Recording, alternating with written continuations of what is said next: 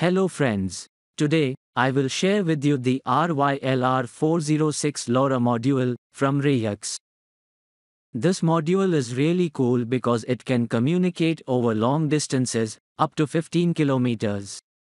That's why it is better than the older versions like RYLR498 or RYLR998.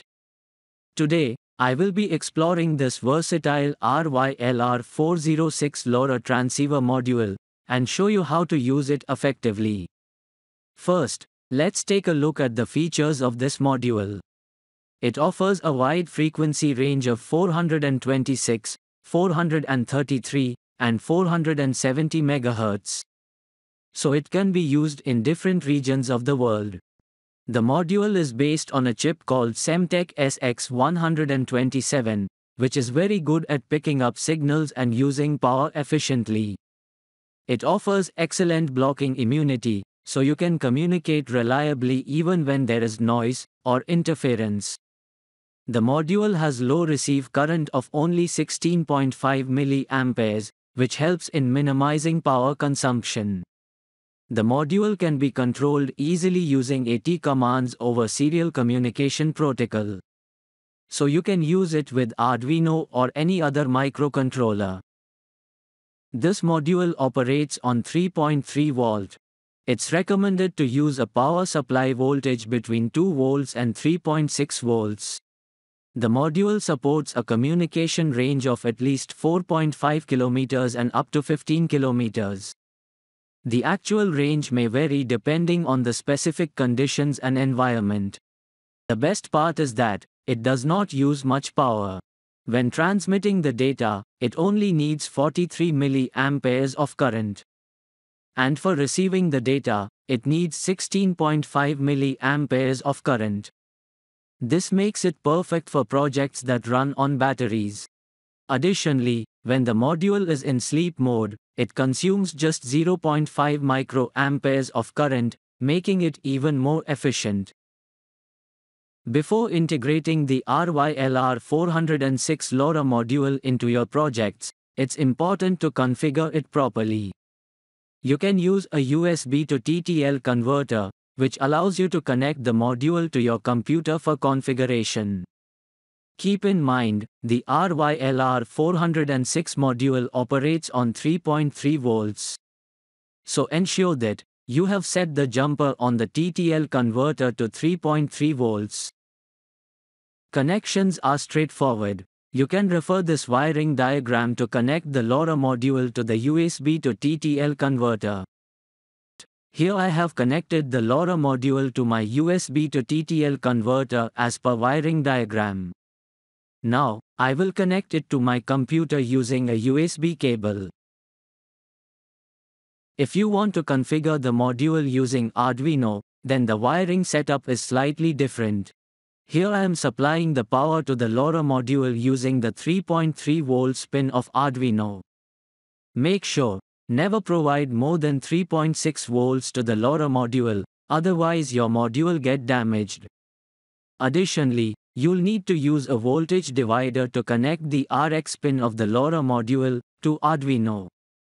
The purpose of the voltage divider is to convert the 5-volt signal from the Arduino to the 3.3 volt, which is compatible with the LoRa module. Remember to double-check your connections and ensure that the voltages are within the specified range to prevent any damage to the module. Next, here I have connected the second LoRa module to my Arduino board as per the wiring diagram. To start the communication with the LoRa module, you need to upload this code to the Arduino. You can find the download link in the description. You just select the Arduino board and COM port, then click on the upload button to upload the code. Once the upload is complete, open the serial monitor. Here, select the baud rate 115,200. And then select No Line Ending option. Now the first device is ready to receive AT commands.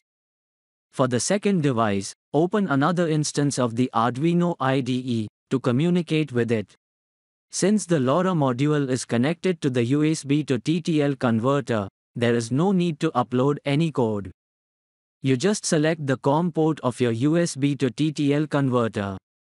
And then open the serial monitor. Here, select the baud rate 115,200. And then select both NL and CR option for line endings. Now we have set up the both devices, so let's start configuring the LoRa modules. First, to check if the LoRa module is responding by sending the AT command from the serial monitor. If you receive an OK response, it means the LoRa module is working fine. Next, I will set the address of the LoRa module using the command AT plus address.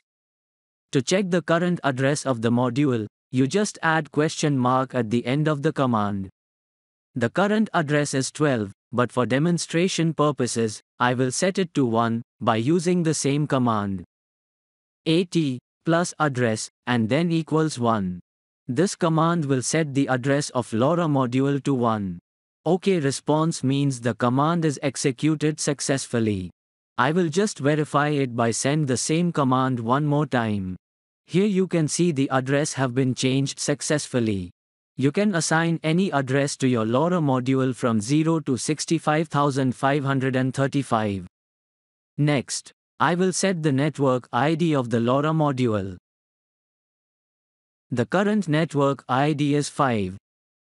But I will set it to 7 using the command AT plus network ID equals 7.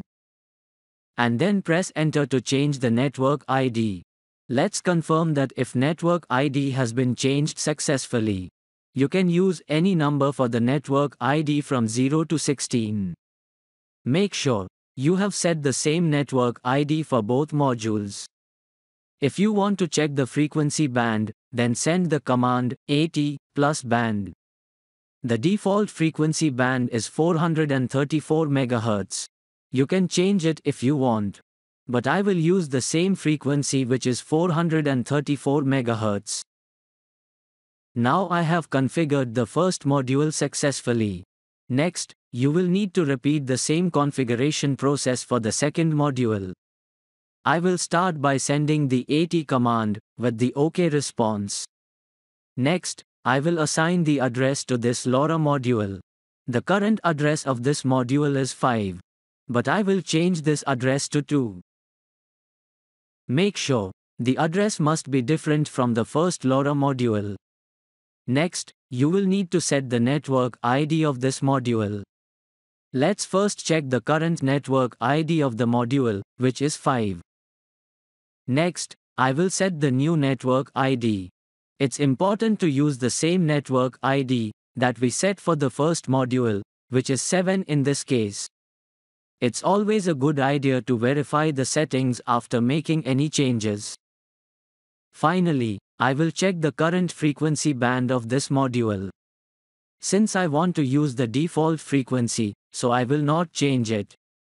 Now we have configured the both modules. Let's send some data to test our setup.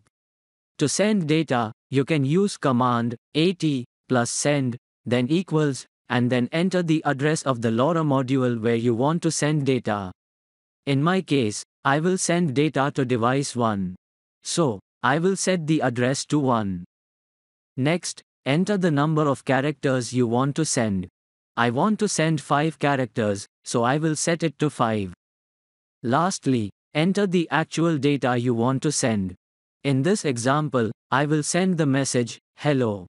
The command is ready, and it will send the message hello to the first module. Here you can see, the hello message is received on the other end. Next, I will send the same message from the first device. I will use the same command with one change. This time, I will set the address of the second module, which is 2. Then press enter to send the data. As you can see, the second module successfully received the message. This confirms that the communication is functioning properly between the two devices. Next, now, it's time to test the range of this module. I have written 2 codes for testing, one for the transmitter, and one for the receiver device. In the transmitter code, it sends the message hello at a 1-second interval to the second device. To send the data, I have used the same AT command that I was used previously for sending data.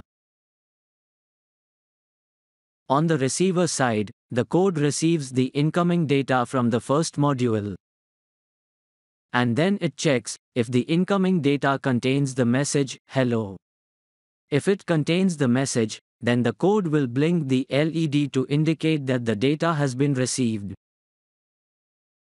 Next, here I have uploaded the transmitter code on the Arduino Nano, and the receiver code on the Node MCU board.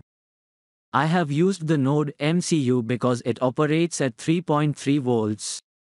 So I can directly connect the LoRa module to it, without the need of any voltage divider. You can also use Arduino instead of Node MCU by using the same code. Next, to power the receiver device, I will use the Android phone. If you look at the LED, it is not blinking. It means the device is not receiving any data yet. Next, for the transmitter device, I will be using a 3.7 volt battery. However, you can also use a power bank or any other 5 volt power source. Now if you look at the LED on transmitter, it has started blinking now. It indicates that the data transmission has started. Similarly, the LED on the receiver side has also started blinking. It means it starts receiving the data now. If I disconnect the power supply to the transmitter device, then the data transmission will stop. If you look at the LED on the receiver device, it has stopped blinking now. If I power the transmitter again, then the LED will start blinking again on the receiver side, which indicate that it starts receiving the data again. You can also view the actual data coming from the transmitter, using the serial monitor on your Android phone. Here you can see, I am constantly receiving the message, hello. Now, the both devices are ready for the range test. I will position the transmitter at a high point on my rooftop, to ensure it can transmit data over long distances. On the other hand, I will take the receiver device with me outside, to test the range. Currently, I am approximately 3 kilometers away from my house. If you look at the LED, it is still blinking. It means it's still receiving the data from the transmitter device. That's all for today. If you have any questions, then feel free to leave them in the comments section below. See you in the next video. Bye.